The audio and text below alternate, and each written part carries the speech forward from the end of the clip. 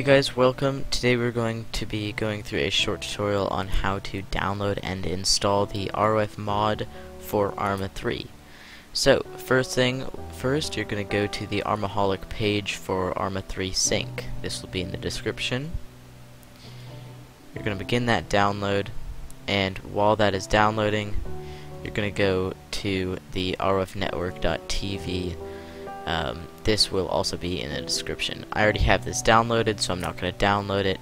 Basically, all you do is put that in there, hit enter, and it'll start downloading. Alright, so now let's run this installer.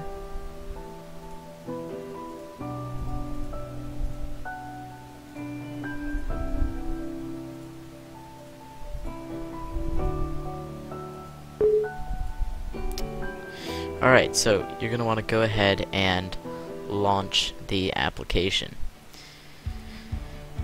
Now what you're going to want to do is go up to the top and go to Help. Go to Auto Config and Import. So at this point you're going to want to take your RoF config that you downloaded, open that up, and go ahead and drag that to your desktop. So now you can close out of that. Hit select, go to desktop, and you'll see that auto config file. Highlight that and click open. Hit OK. Now what you're going to want to do is switch profiles to Reavers of Fate. So now once you go here, you're going to go to add-on options,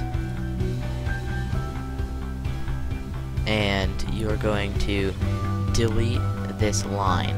So go ahead and highlight it and click the red X on the right hand side.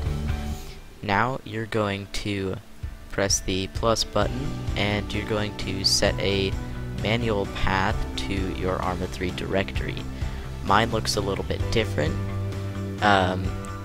So mine will be Steam library, but yours is just going to be Steam under the program files x86 file.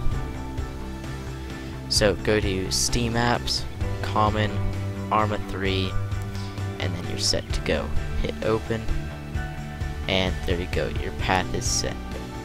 Now you're going to go over to the repositories tag. You're going to make sure that Reavers of Fate All This Life is checked.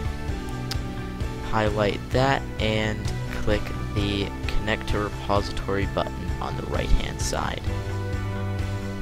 After you're connected, it will open up a Reavers of Fate All This Life tab here, and this is where you will check if you have all of the necessary files to run the mod correctly. So go ahead and hit the green arrow, which will check for add-ons. And when that's done, if you haven't already installed it, or you have missing files that need to be updated or installed, this will be highlighted in red, and there'll be an exclamation mark on the left hand side of the writing.